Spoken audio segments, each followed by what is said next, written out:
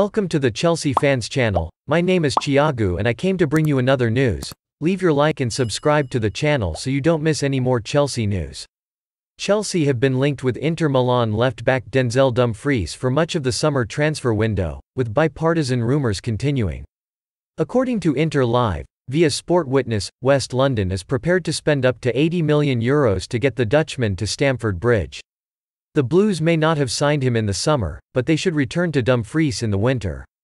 West London must offer Inter Milan €40 million to complete the transfer. They also plan to offer the centre-back a 5-year contract worth a total of €8 million per season, of which Chelsea will invest €80 million. With Reece James currently at right-back at Stamford Bridge, Dumfries will likely join as a substitute for the English international. The Dutchman impressed in Serie A, scoring 1 goal and helping in 6 games for Inter. He also impressed in the Netherlands, scoring 2 goals and providing an assist in the UEFA Nations League game. Dumfries has responded to rumours of a move to the Premier League, saying he is honoured to have attracted the Blues' interest. Speaking with Telegraph, veracity, the side said, "Interest flatters me, of course. But my focus is now only on Inter.